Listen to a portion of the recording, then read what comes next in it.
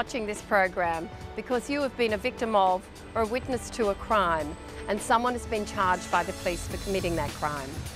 By now you have made a statement to the police and you have been asked to come and tell the court about what happened, what you saw or what you heard. Most people feel nervous or worried about going to court and giving evidence.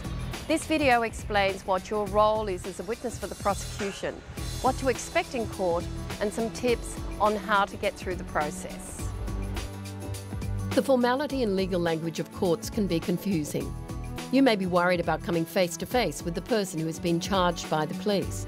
And there's a natural fear that if you make a mistake, well, maybe they could get away with their crime. But while this is a new experience for you, it's something that is played out in the courts every single day. So having a good idea of what happens in court, who the main people are, and what is expected of you when you give evidence will help you cope with this often bewildering experience. It's important to remember that there are trained people who can help you through the process because you have a very important job to do.